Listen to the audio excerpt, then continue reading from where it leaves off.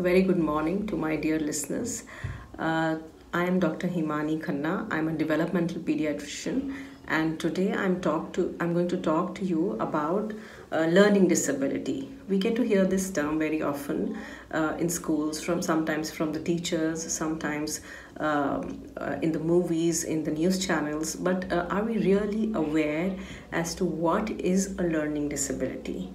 So today I'm going to tell you what a learning disability is. It is basically a neurological based processing problem where the child is facing difficulties and interference in the way the child is learning his or her basic academic skills. So what are these academic skills that the child is reading? It can be reading, it can be writing, it can be doing some mathematical calculations.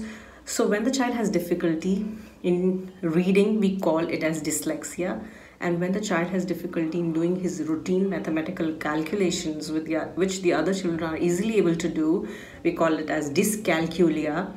And when a child is facing difficulty in writing, we call it as dysgraphia. So these are some kind of processing problems.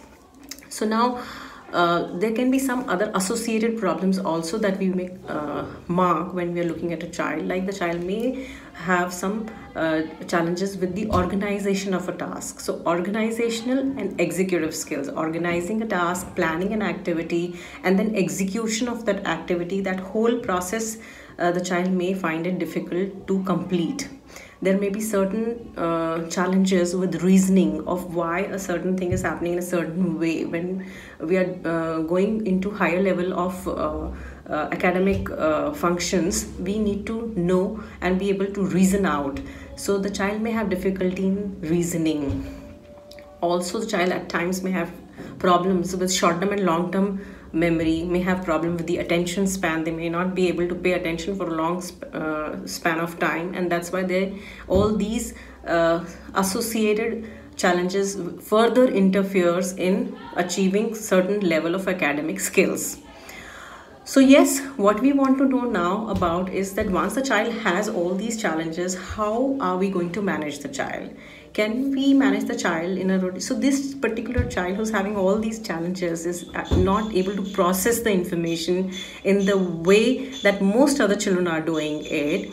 They will not be able to learn it in the routine conventional way in a regular classroom. They need some amount of additional support in the form of remedial education where the child will be taught in a different way. So there are remedial tutors who are specially trained to help a child with learning difficulty be able to do or perform those challenging tasks in an appropriate way and be able to learn to read and write and be able to cope up with those academic skills in a better way. Thank you for listening.